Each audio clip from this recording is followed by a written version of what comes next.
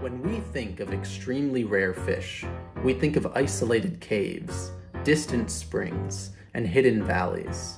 But what if a fish so rare the local government doesn't even know it's there was living in a golf course pond?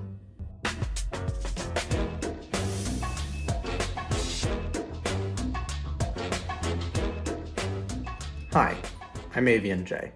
I'm a fish biologist and lover of native fishes. And a few months ago, after catching and documenting every freshwater fish that New Jersey had to offer, I found myself lost with what to do next. One night, I was looking at a document published by the New Jersey government. In it, professionals and experts from all different careers and expertises commented on the local fish of New Jersey. Take, for example, the iron color shiner, New Jersey's rarest minnow. All of these experts unsurprisingly stated that the fish was, in fact, quite rare. But one fish caught my eye: the Allegheny pearl dace. The consensus was clear and unwavering. Extirpated. Extirpated. Extirpated. According to every expert, this fish was locally extinct. How recently? No one is sure, but there hadn't been a confirmed sighting since the 1960s. So I did some digging. I checked historical records, read through old field guides, and created a master list of places that this fish could theoretically still be thriving. I had one goal: prove everybody wrong, and find a fish that no one thought was even around anymore. And then, after months of searching, 15 plus streams that I went, fished, and checked completely, I did. This is a pearl dace, caught within New Jersey. Every expert was wrong. But can you blame them? See, I didn't find this fish in a pristine woodland creek, nor in a hidden valley, but here, in a golf course pond. Look, I know this sounds ridiculous. Dozens of experts, scientists, and researchers, yet no evidence of this fish for 60 years. And I get that you might not believe me, so let me show you.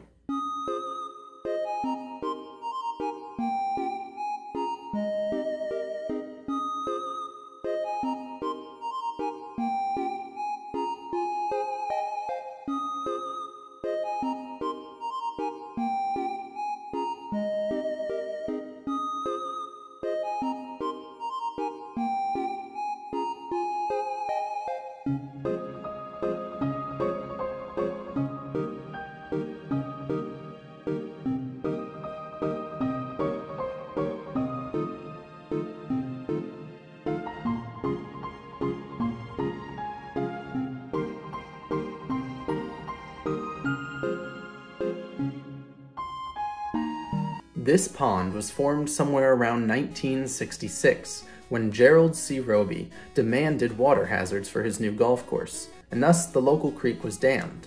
Shimer's Brook, as it would come to be known, forms only a few miles above the golf course, and empties into the Delaware River only a few miles below.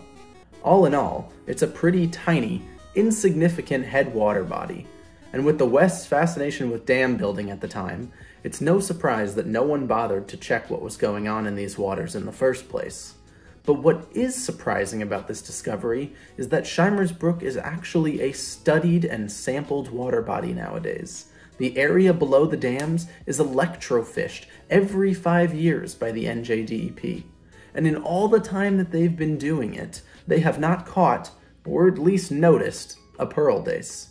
This makes the story even stranger. Assuming that the pearl dace are living in all 5 disjuncted ponds in the golf course, that makes their range go from here to here. To put it in perspective, here's what that looks like within the full map of New Jersey. This is, without a doubt, ridiculous. I don't think any expert can be blamed for not predicting this or not checking. How does a fish sensitive enough to be wiped out in this state everywhere else thrive in a golf course pond? Pearl dace have a strong preference to crystal clear water, as they are sight hunters first and foremost. Without properly clear water, they can't find food. They also like a sandy substrate to camouflage into and conduct their mating upon. Finally, they need cold water, as their range of tolerated temperatures is quite small compared to other local minnows. While these sound like easy enough requirements, the state of New Jersey has been on a quest since the early 20th century to eliminate these environments as a whole. See, the construction of dams slows water bodies down, allowing them more time in the sun to gain energy and heat, thus raising the water temperature. Dams also pile up debris and substrate, creating murky water with a muddy bottom. When you consider how counter dams are to everything a pearl dace needs to survive, it's no surprise that their local extinction coincides with a time where New Jersey was building dams at an unprecedented rate. You might hear all of this and reasonably think, but wait, you didn't find these fish far away from the influence of dams. In fact, the spot where I found these fish has dams here, here, and here. So how is it possible that the last holdout of such an intolerant fish is an area with such great human influence? I don't know. From everything I can find out, it seems like a product of coincidence more than anything else. But what I do know is that these fish are as imperiled as it gets. The golf course is private property, and I can't legally catch fish there. I have no idea how many they are, how many there are left in the population, exactly where the population is, whether it's sustaining itself. Is the number going up? Is the number going down? Are they breeding properly? I don't know. The golf course is private property. I've searched the streams above and below the golf course extensively, and I found no evidence of pearl dace in either of them. No evidence of anything that could even sustain a pearl dace in either of them, just tons of large predators and muddy bottoms. Meaning their entire population is restricted to, at maximum, 3 private golf course ponds. And of those 3, I've only found them in 1. Meaning there is a chance that there is one singular pond, which, by the way, is about the size of a normal family home, not very large, sustaining their entire population. So what do we do now?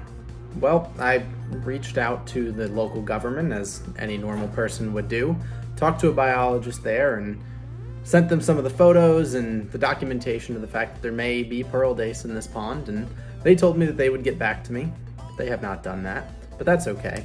I also reached out to the golf course. The golf course did in fact say that the local government had reached out to them at one point, but they weren't sure if anything was being done, and they didn't feel like anything could be done on their end. So I'm doing what I do best as a content creator and raising awareness.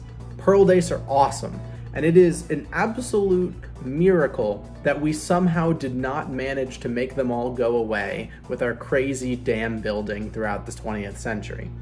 It's just incredible that they managed to survive through that.